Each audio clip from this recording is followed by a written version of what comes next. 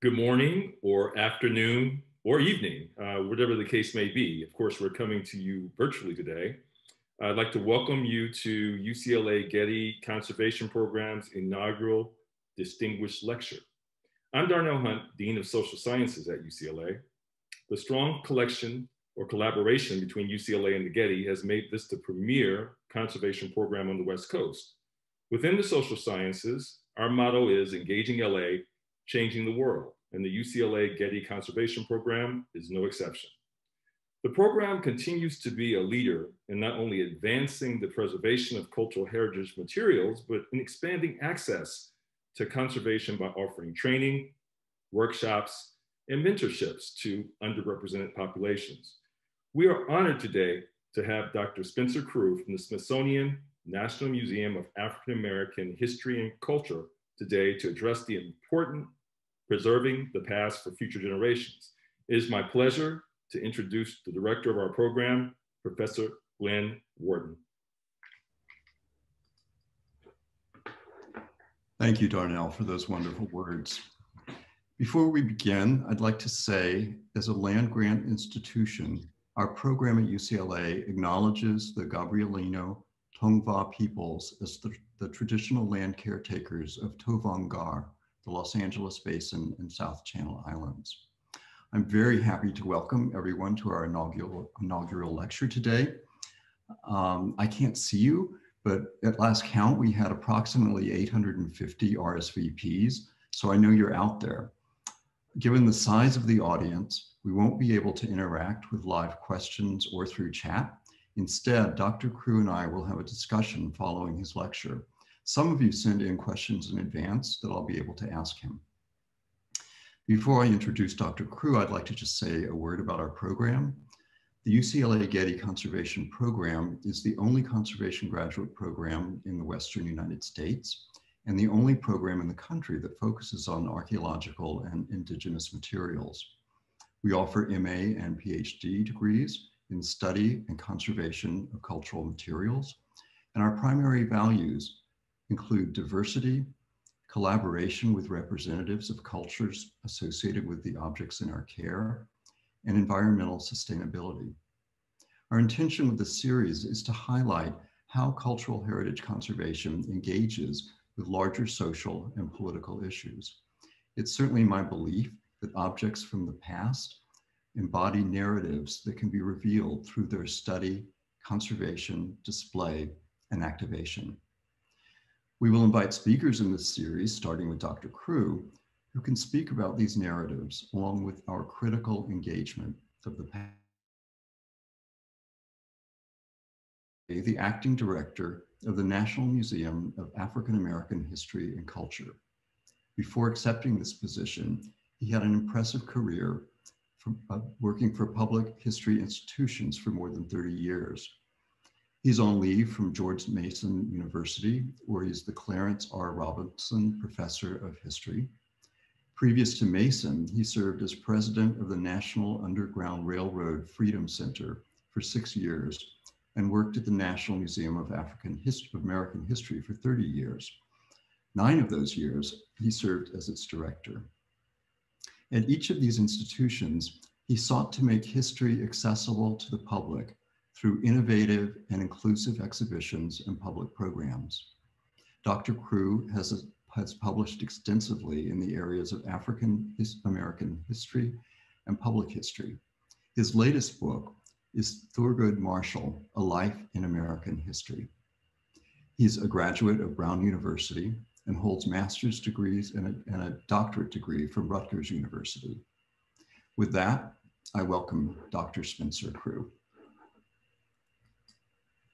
Thank you, Glenn. And it's a real pleasure to have the chance to be here with you this afternoon and to talk a little bit about some of the things that I've learned while being a part of the Smithsonian and in the museum field.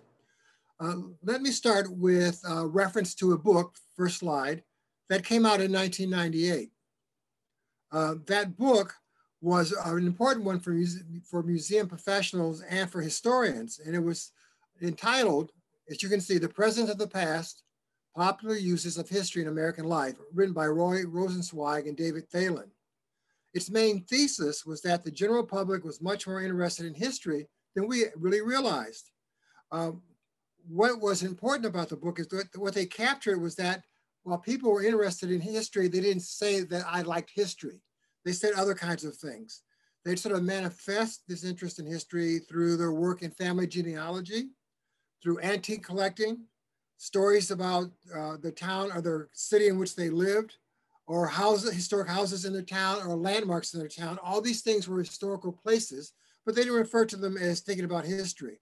I should say that as a child, my family often visited historical places in and around the state of Ohio where I grew up.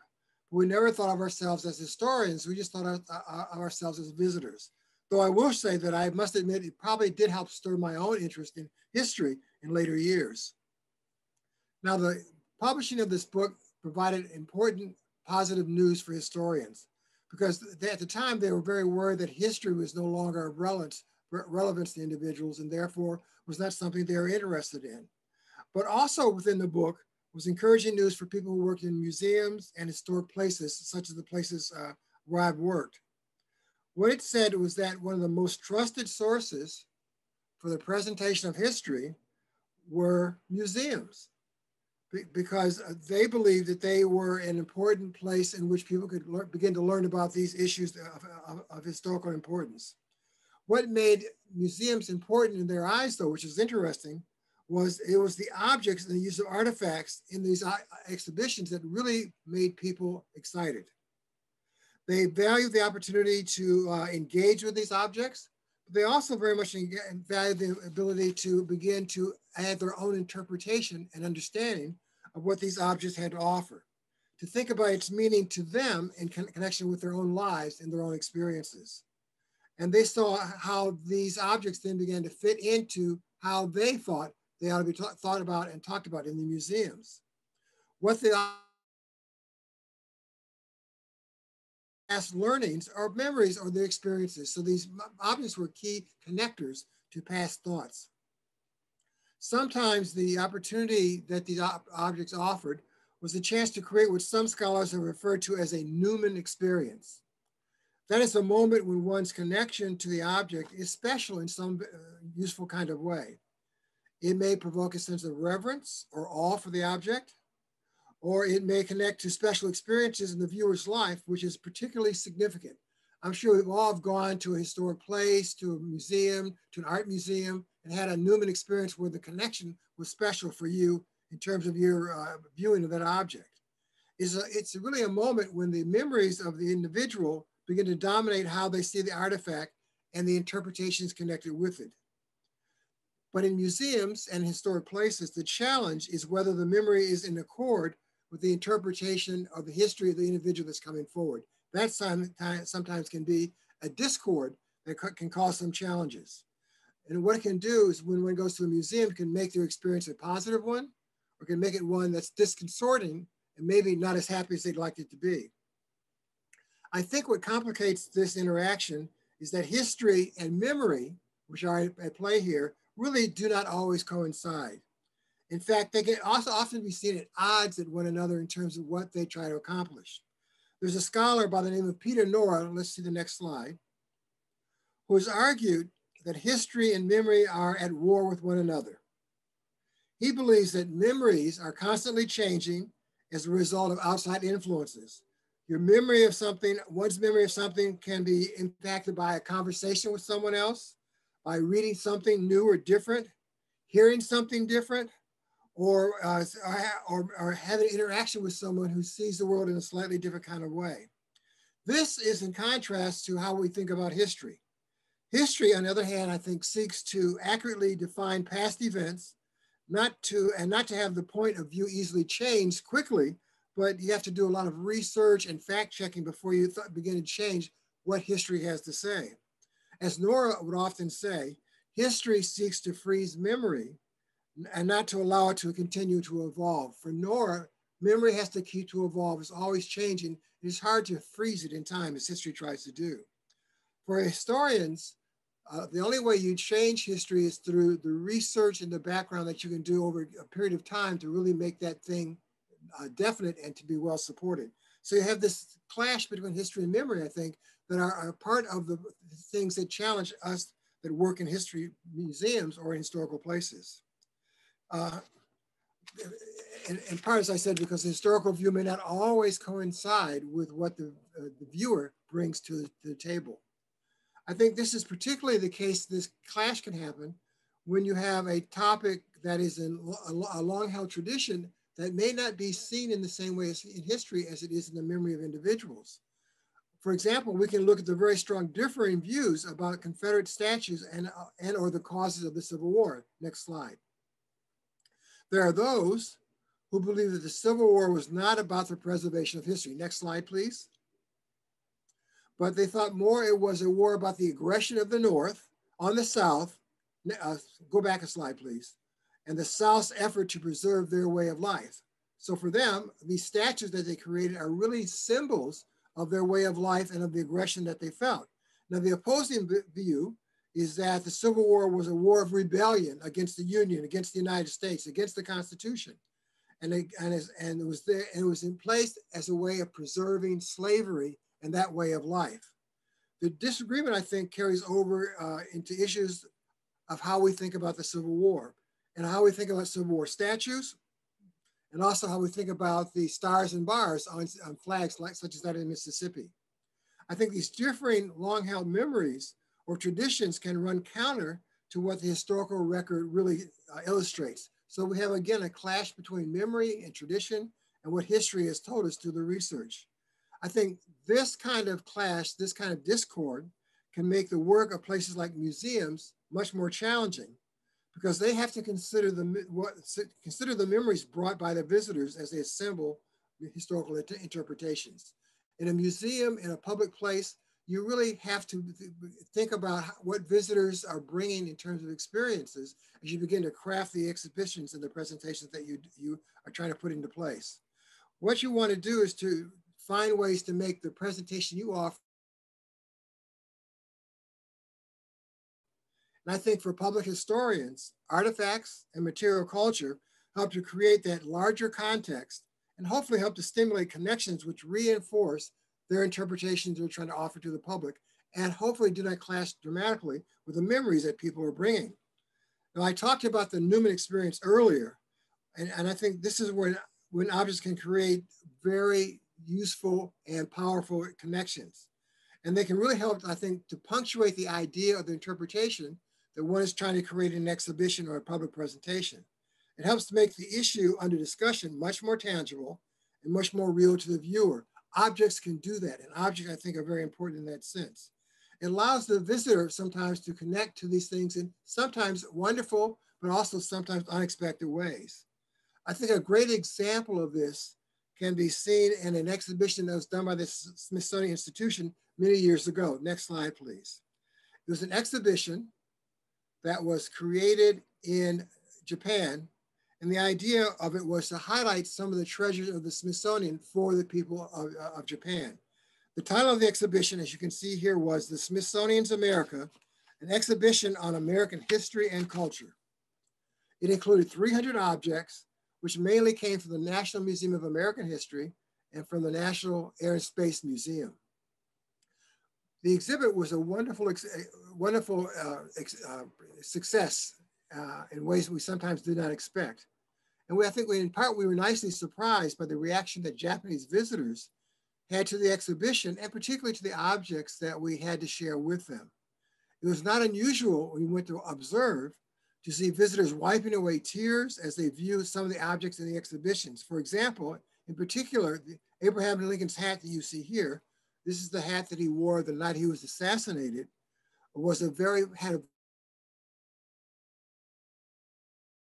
moment, I think, connected with the hat, connected with the history that went with it, had a very profound impact upon our visitors.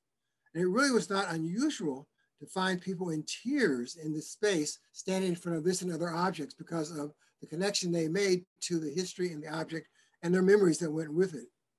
I think that is why museum collections are a critical focal point for its reason for existence. Museums and objects are bound together, I think, in ways that cannot be separated. Objects are the key elements in the creation of exhibitions, as I mentioned earlier. The other role I think of objects is in museums is that collections held by museums represent sometimes irreplaceable remnants from the past, that while we are trying to use them in exhibitions, we're also using them as ways of capturing the past and making sure it's not lost. Museums seek to ensure in the collecting of objects that they are not lost or destroyed by time or by other issues. What we want to do is to preserve artifacts that represent important moments in the lives of a culture, in the life of a nation or of organizations or of individuals. It helps us to remember and not to forget that about things that once mattered to us as a nation or as people. And it may also allow the viewer to better understand how things in the past functioned and how they worked. I had a wonderful example of a colleague who came to the American History Museum years ago who had done some writing about steam locomotives, but had never had a chance to really get up close to one nearby and to observe how it looked and how it operated. When he had the chance to actually get up and see that steam engine, it changed how he thought about its operation. It changed how he thought about the work of the engineer. And I think it also impacted the kind of writing he did in the future. And I think that's what that connection to objects can do. It can allow us to have new insights into their meaning, into their operation, and how to think about the work that they provide or the impact they have on their society. I think in museums, objects also play an important role in determining what stories are conveyed in their exhibitions and in their public presentations. I think it's much harder to do this effectively when artifacts are not available and are conserved for presentation. So their collecting and preservation becomes an important part of that process. One of the ideas often said by some organizations is that they cannot offer exhibitions on one group or another because they do not have the artifacts to support the presentation. It's it sort of sometimes used to be the watchword in museums that if you don't have the stuff, you can't tell the story. So they would not do exhibitions on certain topics or certain individual groups because they didn't have those objects. I know this is an explanation you often hear when museums talk about their inability to do exhibitions about African Americans, about Latinos, about other groups, because they argue they may not have enough objects to tell that story. I think that is a result of the fact that they did not take the time to do collecting in those communities, in those places in previous years. Instead, they'd been focused on much more traditional history, which meant they really looked at the lives of notable individuals, mostly men, and traditionally defined important moments in American history without looking more broadly at the social history and other things that are taking place. Some also argued, I think along the same line, that there was not very much way in the way of material culture preserved and available to tell the African American story. This is one of the many arguments that were offered against the early years of its conversations about creating it. What they argued is that they did not believe there were enough objects in existence and preserved to support the creation of an entire museum dedicated to African American history and culture. Indeed, the building of the collection was one of the key challenges confronting the museum at its very beginning. Next slide, please. As you can tell, the museum is a massive structure. Next slide. And the challenge was, with a building this large, more than 400,000 square feet, how are you going to collect enough objects to fill it, to do the exhibitions that were necessary? Please go back to the building slide, please.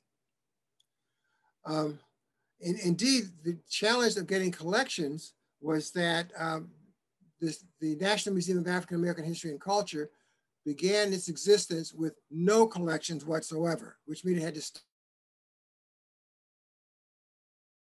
that are important. This is unlike any other museum that I can think of in terms of how they really began to get going, especially at the Smithsonian. For example, at the National Museum of the American Indian, which opened in 2004, they had a sizable collection they could use in advance of their opening. They had over 800,000 objects that had been collected by George High which had been made available to them to use. It had been stored in New York City, and they were able to bring it down and use it in Washington, D.C. In contrast, the National Museum of African American History and Culture had to work quickly and hard to begin to locate and conserve and preserve artifacts to tell the story of the African American history from the colonial period of the nation to the very present time. So we had a lot of challenges in terms of we had to build a collection very quickly. Next slide.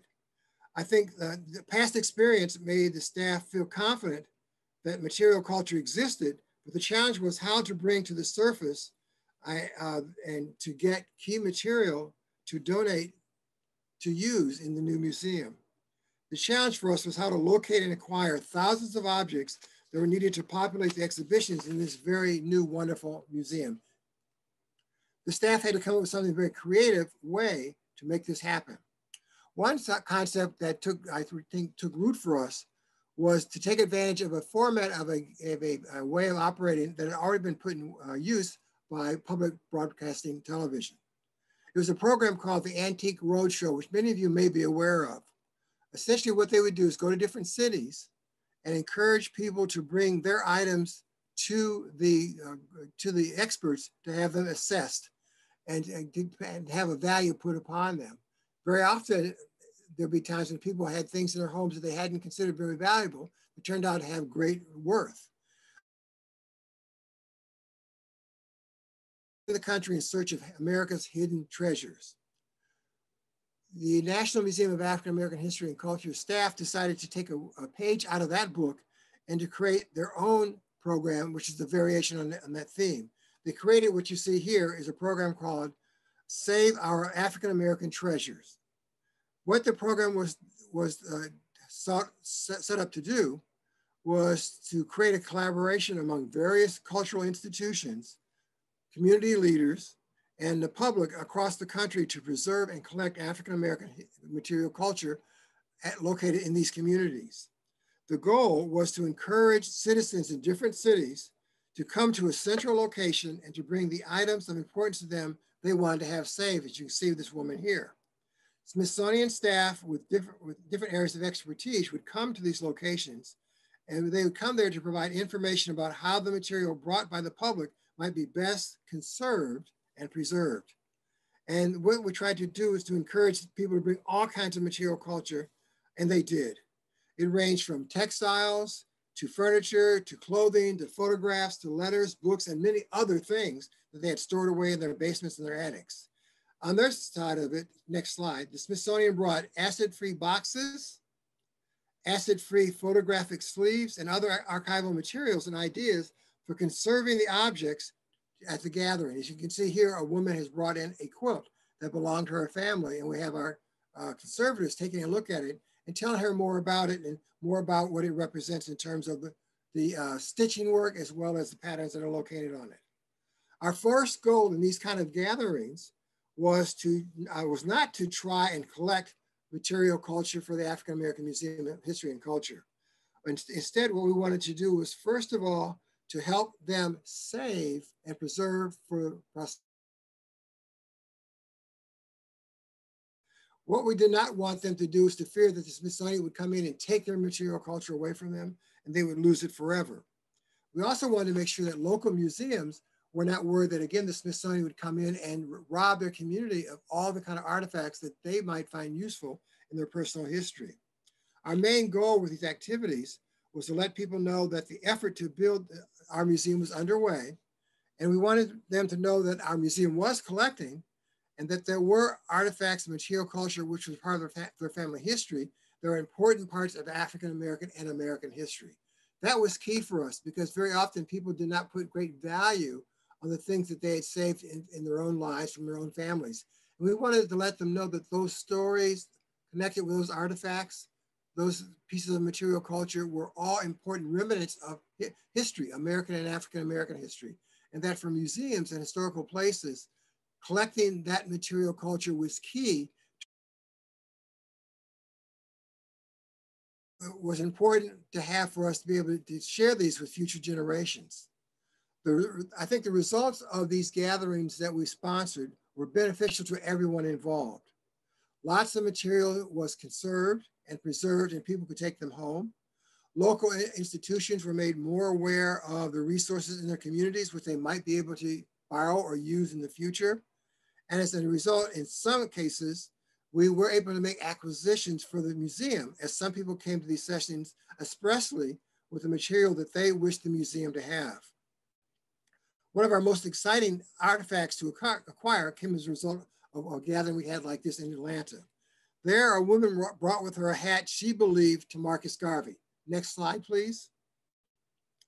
Marcus Garvey, if you don't know him, was an early 20th century figure who led a very popular Back to Africa and Black Pride movement here in the United States and around the world. It's been argued by some scholars that it was the largest worldwide African-American movement ever in the history of the world. And part of what he sought to do was to purchase ships and to sail goods and people back to Africa, back to the homeland.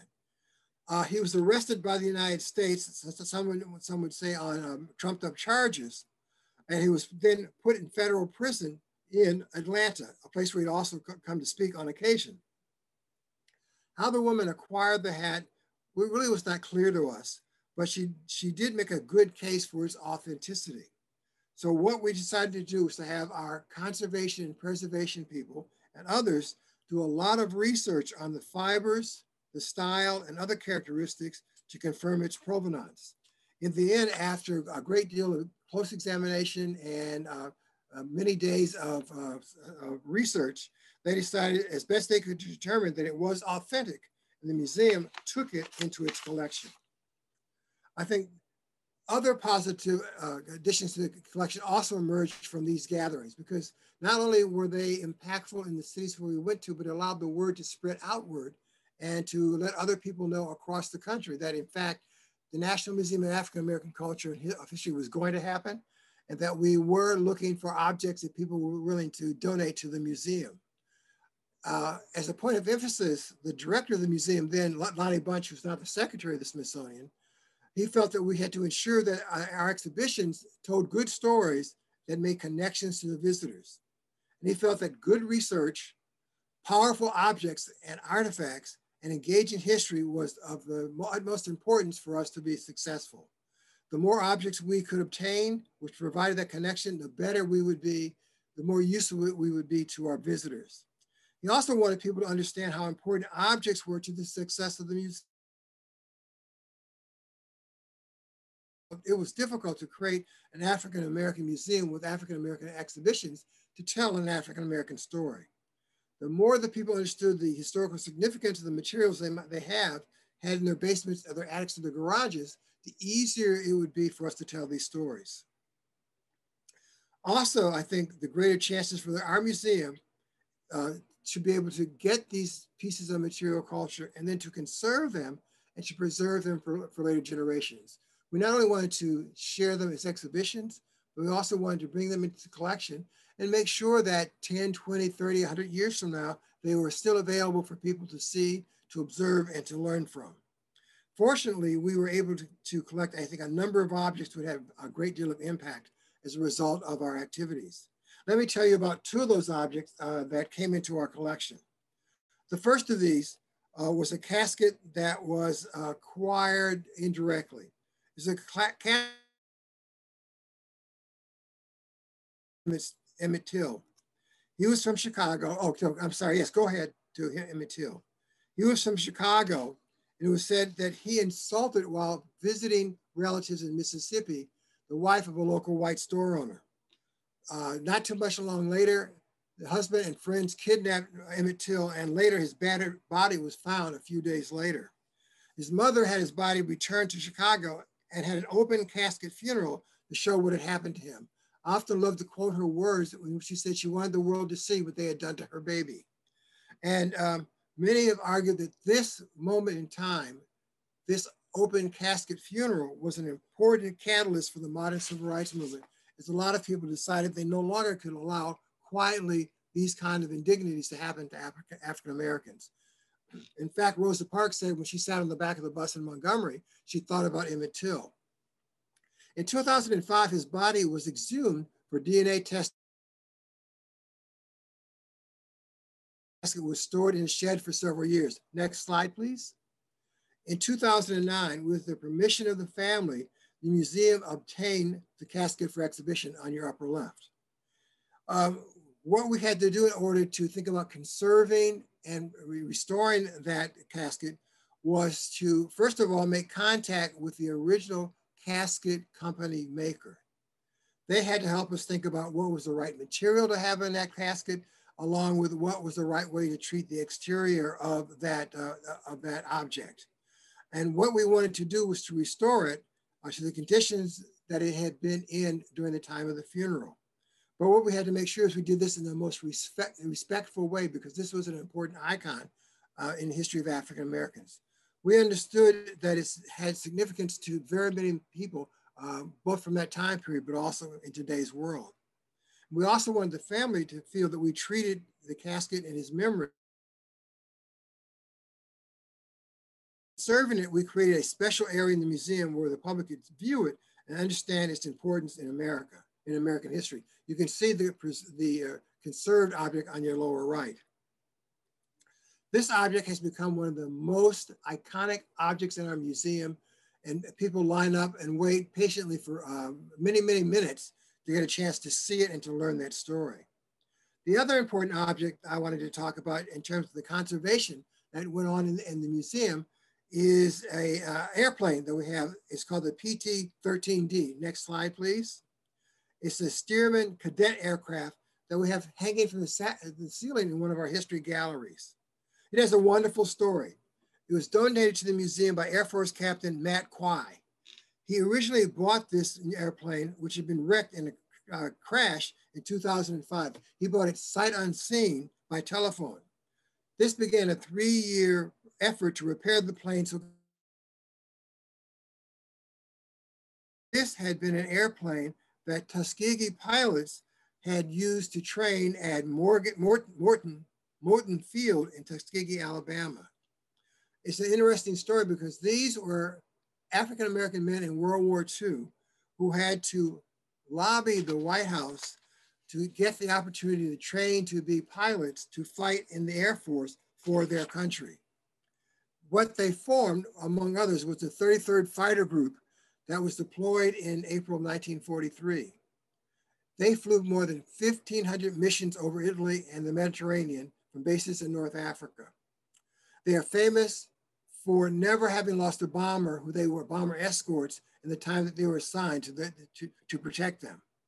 When our museum learned about Quay and how he had restored the airplane and how he was flying it around the country to air shows and getting Tuskegee airmen to autograph it and to then get a ride in it, we asked him if he would consider having the museum take control over it. His family agreed, and they donated the plane to the museum in 2009. It is now another treasured part of the museum and an object that I think helps, again, tells an important part of the story of African-American contribution to the United States. And it's one of the few airplanes like this that continue to exist in the country. I think both these objects, the casket and the plane, illustrate another important conservation role of the museum. It is not only the physical conservation of the object that is part of our role to take on. We understand that the conservation and care of these objects is an important part of what we do. We know that keeping things at the proper room temperature, measuring light levels so they don't get too high, keeping objects clean are all critical part of our responsibilities as the museum and caretakers of these objects.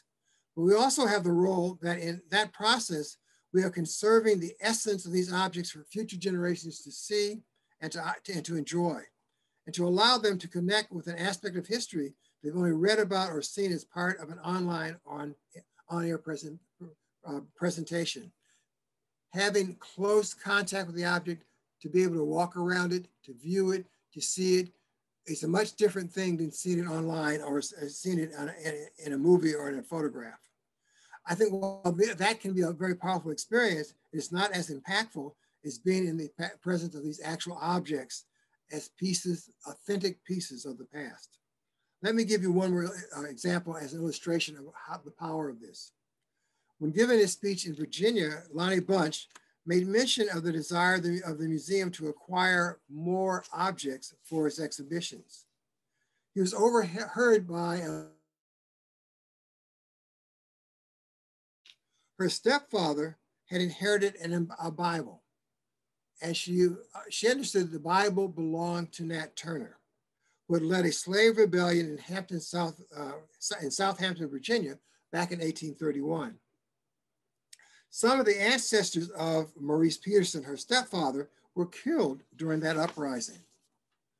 After the trial, or after the capture of Nat Turner, after the trial and execution of Turner, his Bible was taken and given to a member of this family. They then kept it for over 200 years as an important memento of that time period in remembrance of their lost relatives. But when they heard the speech given by Lonnie Bunch, they decided that it was now time to donate it to the museum where they thought that it belonged to help tell that story. For us, the authentication process was a very painstaking one to follow because we did not want to get this wrong.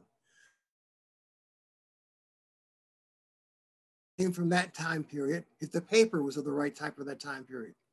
We did extensive research looking for photographs and other past illustrations of the Bible and took a number of steps to get a real sense of if in fact this was the right object. Finally, after weeks, next image please. Finally, after weeks of research, we confirmed that indeed it was the Bible of Nat Turner, which you can see here. This is an irreplaceable object. We never thought we could find something as unique and special and notable as this object.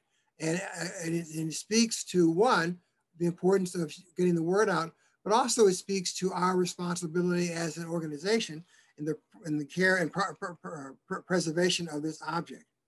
Once we got it, our conservators had to take over and think about the best way to have the Bible on display because we wanted to share it with the public. We also wanted to make sure we did not harm it. We had to ensure that it was in the right temperature, that the humidity did not fluctuate, and that the lighting was such that it did not cause fading to the object. At the same time, we were determined to share this object, this significant artifact of history with our visitors. It has had a very powerful impact on our visitors and individuals who have come and seen it in the museum. As they've thought about that rebellion, if they've thought about its impact in the history of the United States and the history of African Americans, it becomes again another sort of sacred object in the museum that we are honored to be able to have it as part of what we present back to the public. This takes us back to my earlier point about that Newman experience that objects can create for our visitors in museums. Next slide. It is why we have collections and how their conservation and preservation are so crucial to the successful work of any museum, but especially of the National Museum of African American History and Culture. Artifacts are the foundation upon which the power of the visitor experience is based in our museum. Linking those experiences with the history associated with them has worked very well, as visitor feedback for us has been very positive and very gratifying. And it is important to note that the museum that started with no objects now has more than 40,000 objects in its collection. They represent obviously a challenging workload for our collections conservation staff, but a task that they and the museum welcome. We all understand the responsibility that we have to collect, to conserve, and to share the artifacts which are in our care. Without them, important aspects of African American history would be lost, and the experience offered at our museum would not be as impactful. We do see ourselves as a consequence of a place where history, where memory and conservation come together in an engaging and informative way for our visitors, and that becomes the core of how we see the impact our museum can have as a place where history comes together with the imagination and the memories of our visitors. Thank you very much.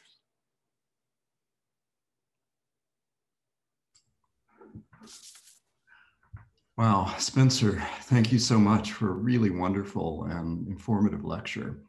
I learned a lot. I learned that these experiences that I've been having all my life in museums have a name. They're called the Newman experience.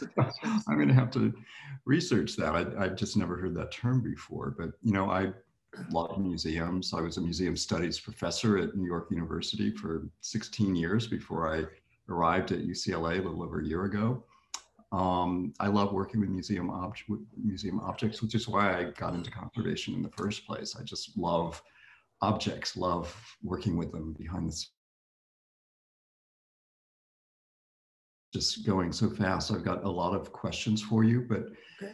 you know, I thought I would ask, start with asking you a question from one of our listeners, Laura Apple Warren, because I was formulating the same question and I realized she had actually asked this. And, you know, you showed us some really powerful objects, the PT 18303 plane, Nat Turner's Bible, and Emmett Till's casket. I mean, that practically brought tears to my eyes just seeing it. And her question is, I was wondering if Dr. Crew could talk a bit about the ethical dilemmas that arise in deciding which items of material culture are appropriate to exhibit. Are there items that are deemed inappropriate and why? How do museums find the right balance of sharing cultural practices and protecting the rights of indigenous and underrepresented populations? That is a great question, and not a, as you know, not a simple question to answer. I think part of what we try and do is we are fortunate in that we have a staff with a wide range of experiences and expertise, and we rely greatly upon their experiences, their work, and their fields to begin to think about which objects we should in fact bring into the museum, which are sort of significant enough, not only locally, but sort of nationally or internationally, that we really should take the time and put in the effort to bring them into the museum and to preserve them. That is not a simple choice to make, and I think it's something that one sharpens over the years and you begin to learn. The question of what we should just collect and not share really has to do, I think, with our understanding of the places from which they come and how they are revered and seen within those communities. And also in conversation with members of those communities as they can sort of share with us how they think we should best think about its preservation and or presentation to the public. And I think those conversations are critical, along with the experience and the broader knowledge of our staff, to see where they connect and where it makes sense to either put something on view or to just preserve it so that others can come in and use it as study material or things they want to make connection with in later years. Yeah, you know, I think people are interested in what goes on behind closed museum doors. I am, even though I'm often there. It might be interesting for people, for our audience to hear, like, how do you arrive at a decision like that? Is it purely curatorial decisions? Do you ever reach out to other scholars or members of the public? Or in this case, maybe, what kind of research and decision-making goes on? Well, I think, reach out to all the sources that you described. I mean, we rely upon the expertise of our curatorial group and other experts in the museum. They're not all curators, they're experts of all types. We also rely upon information we get from individuals who are looking to donate material to us so we can learn more about them. We get information from appraisers to tell us whether or not what we are seeing is what we believe they are.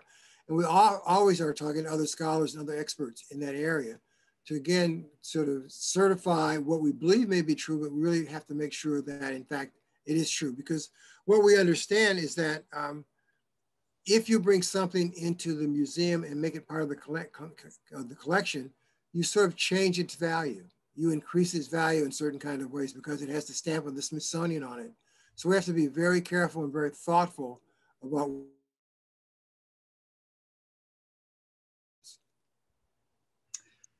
Yeah, right.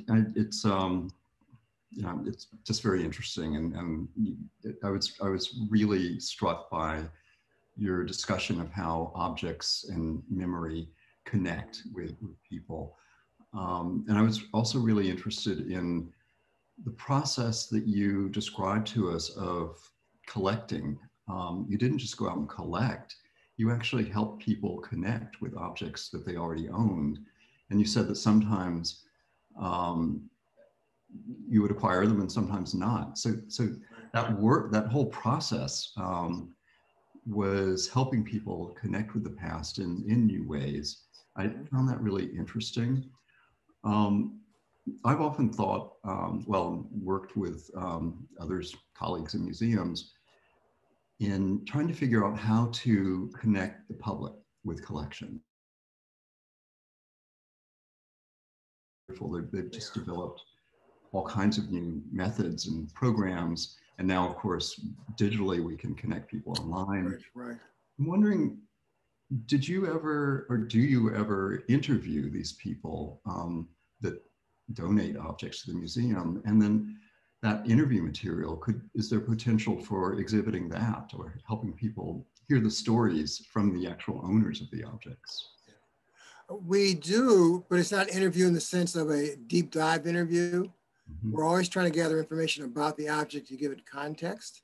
And that becomes part of, I think, the resource that we use as we're creating labels and information that's connected to the object when you put it on display.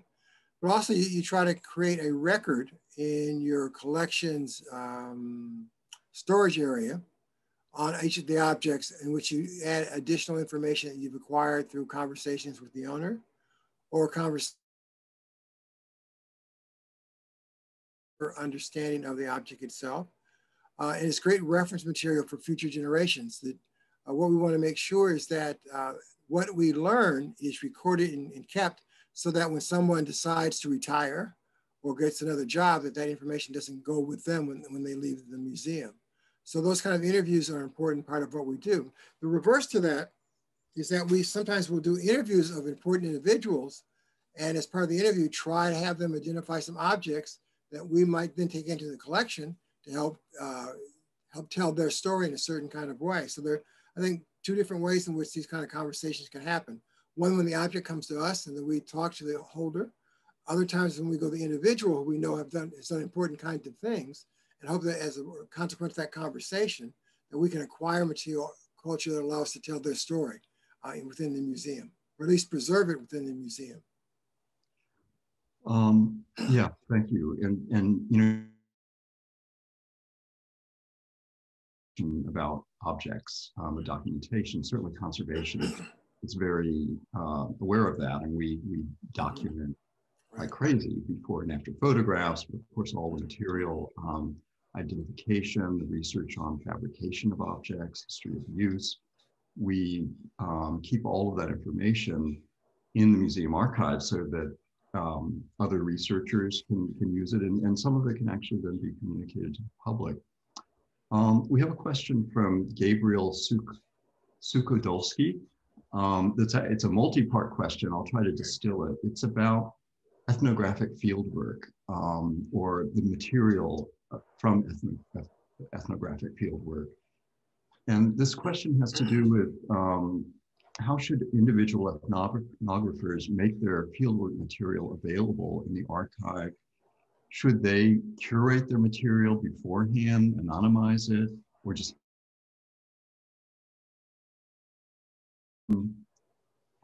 should house ethnographic research archives?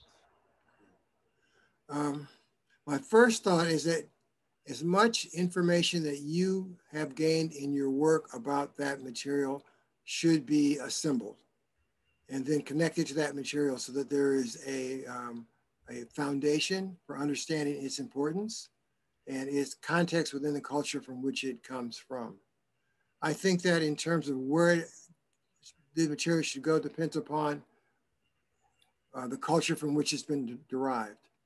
I'm always of the belief that, having worked in archives for a long time as well, that the first thing you want to do is to see if you can find an organization or institution geographically nearby that might be able to take that in, because you want to keep it as close to the source as possible, where its real resonance exists, and take care of it in a proper way, so that it does continue to exist many, many years down the road. And sometimes that may mean going elsewhere, but as much as you can connect that material to the cultural group from which it comes, I think that's the best thing to do in most instances. We have another question, which I love, from Stephen Geller. I'm interested in how you're going to answer this one. Uh-oh. What is the role of fiction, poetry, and art in preserving history?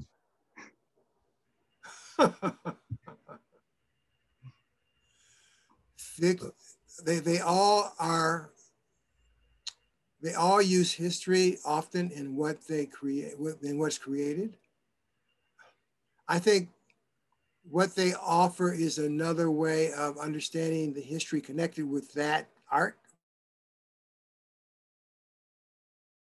Tell you something about that era, that culture, the person who created it, a wide variety of things. And I think it's another tool that can be used as one is trying to capture a historical moment, a historical period, a historical experience. Nora would say they're great memories in some ways because they are capturing a person's feeling at the moment, but can evolve over time.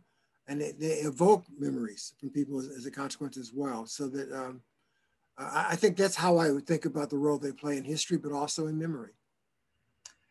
Yeah, thank you. Because, you know, we've been talking about objects, but obviously artistic interpretation of the past is also very valuable, and certainly museums can engage with artistic interpretation as well.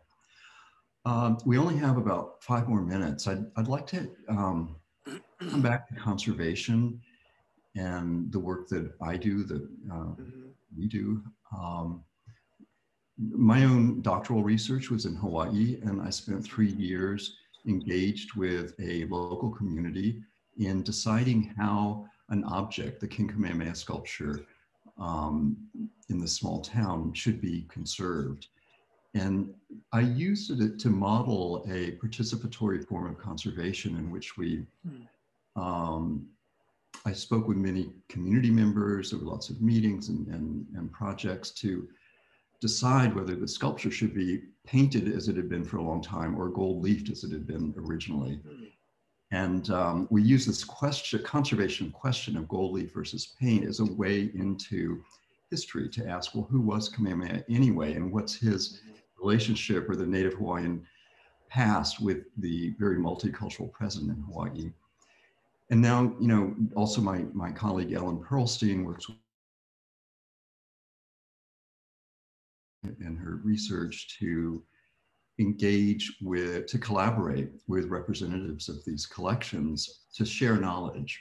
So, you know, we do technical research, but that technical research on objects only goes so far in our understanding with them. So we're always looking for collaborations with people. And I'm wondering if you see that, or if your museum does any of that kind of work, you know, through educational programs or conservation. The short answer is yes. And we do it in a number of different kinds of ways. We have a very active and engaged education department that is not only having people come into the museum when we're open to the museum to do workshops there, but going out into the community and working with them. And part of their workshops were prompted by the fact that teachers asked them to come to them and help them think about how do you look at the issues of African-American history and how do you think about folding that into the day-to-day work of teachers. So that's one of the ways in which we do that kind of work. I think we also have been doing some things in which there are communities connected with African-American history questions who've asked us to come and be a part of those conversations. We're doing some work now in Alabama. There's a slave ship that sunk off the coast there, and Clotilda, and we've been asked to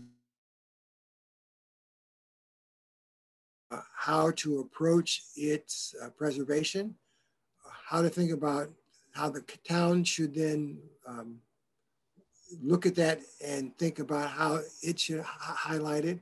We've also done things with museums in other parts of the country and the world to look at issues around the slave trade, around other kind of questions of interest and common concern between the two of us. So that for us, that outreach is a critical part of what we do. We actually have a part of our museum called the Office of Special Projects. And their task is to reach out beyond the walls of the museum and to make contact with other organizations and institutions to be helpful and supportive in the work that they're trying to do as well. Wow, I'm so glad to hear that, because it feels like these kinds of collaborations are in the air these days. Yes.